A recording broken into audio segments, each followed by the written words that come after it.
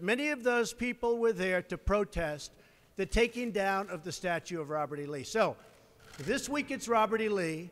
I noticed that Stonewall Jackson's coming down. I wonder, is it George Washington next week? And is it Thomas Jefferson the week after? You know, you really do have to ask yourself, where does it stop?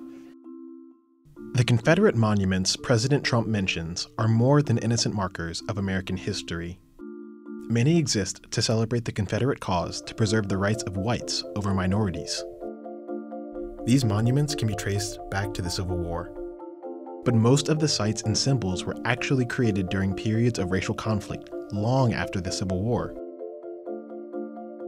The Southern Poverty Law Center compiled at least 1,503 Confederate symbols in public space. Each dot on this timeline represents a monument, a symbol, or an icon.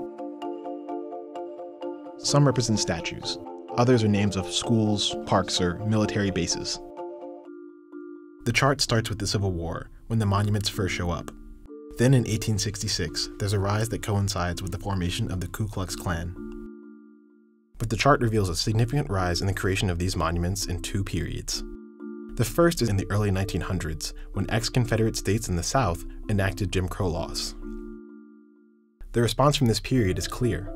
The NAACP was founded during this peak.